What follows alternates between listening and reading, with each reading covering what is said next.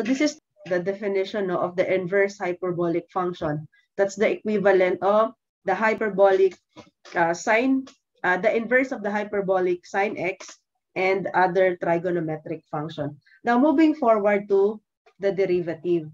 How are we going to solve the derivative of the inverse of the hyperbolic function? Now let's write the formula now. So ito yung itong formula na to magiging guide natin in solving for the derivative ng inverse hyperbolic function. Now i-apply natin. So for first example. First one we have getting the derivative of the inverse of the hyperbolic function 2x. Yan.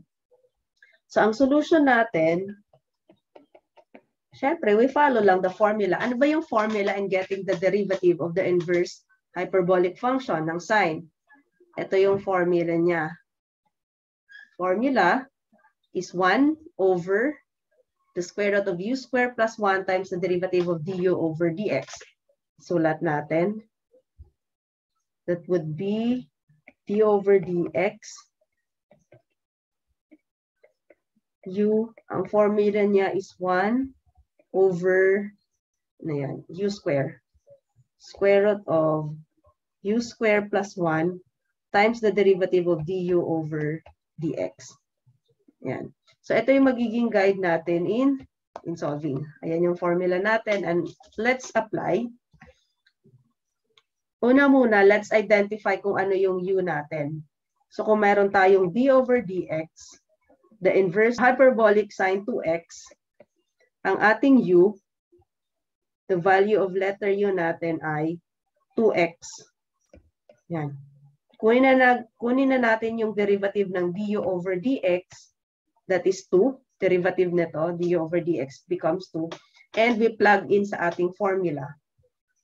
Plugging in sa ating formula, this becomes 1 over the square root of, ang value ng letter u natin, the u, ito, u. Kaya meron tayong 2x square plus 1 times the derivative of du over dx. And this is our du over dx, 2. This becomes 2 over square root of 4x squared plus 1. And this is our final answer. Let's have the second one. We're going to find the derivative of the inverse of the hyperbolic tangent 5x plus 3. So how are we going to find the derivative of this one? Sulat ko muna yung formula, no, para mas makabisado natin.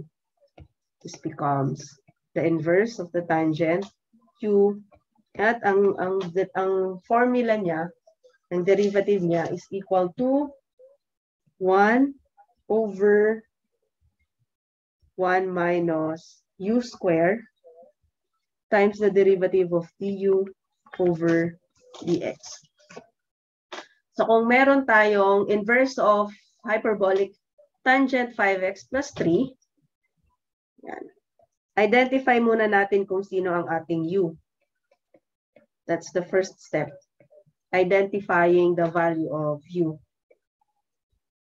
Oops. 5x plus 3. At ang ating u ay this one. So u is equal to 5x plus 3. Kunin na natin yung derivative niyan. Derivative of du over dx. Derivative of 5x plus 3. This becomes 5. Ayan. Sulat natin ang ating formula. 1 over 1 minus u square. Ito yung letter u natin. Pa-plug in natin dito. So this becomes 5x plus 3 square times the derivative ng du over dx. Yan. So, derivative of this one, ito ang ating du over dx. So, meron tayong times 5. Simplifying, so this becomes 5 over 1 minus, simplify natin to. Okay. So, we square the first term. Squaring the first term, that is 5x times 5x. That becomes 25x squared. Double the product of the first and the second term. So 5x times 3, that's 15x, times 2, that becomes 30x plus 30x. And then square the last term, 3 times 3, that is plus 9. Okay. So rewrite lang natin. This becomes 5 over 1. We need to multiply the outside negative to the inside function. This becomes negative 25x squared minus 30x minus 9. Or this becomes negative 25x squared minus 30x minus 8. Or rewrite natin. This can be written as negative 5 over 25x squared plus 30x plus 8. So ito po ang ating final answer.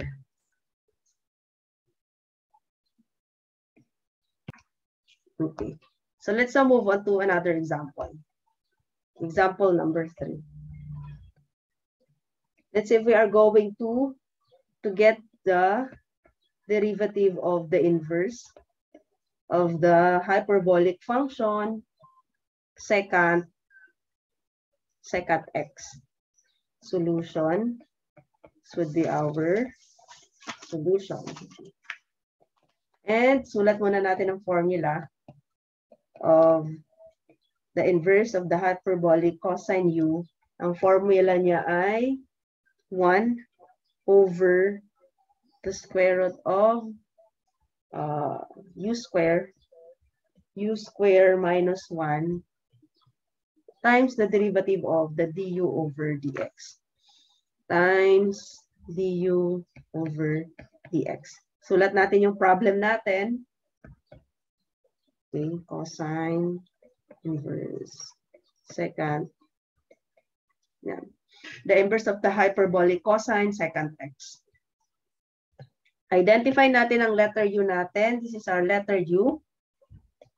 U is equal to secant x. Derivative of secant x. Okay. So getting the derivative of secant x, that would be secant x tangent x. And i-plug in natin sa ating formula. Ang formula natin ay 1 over the square root of, ang ating letter u is this one. So it becomes secant x square minus 1 times derivative of, times the derivative of du over dx, or eto na siya. This one. So we have secant x tangent x. Okay, so simplifying, this will become, multiply na natin, 1 times secant x tangent x, it becomes secant x tangent x over the square of secant square x minus 1. And kung i-recall natin ang ating trigonometric identities, sabi sa ating trigonometric identities, secant square x minus 1 is just equal to tangent square x. So this can be written as the square root of tangent square x. So just a note, secant square x minus 1 is equal to tangent square x. Rewrite lang natin. Works. And simplifying, secant x, tangent x, and the square root of tangent square x ay equal to tangent x. And cancel out to. Cancel out. So ang matitira na lang ay secant x. So therefore, ang ating final answer is equal to secant x. dy over dx tangent, inverse of the hyperbolic tangent cosine x. Nga, you try to solve this one.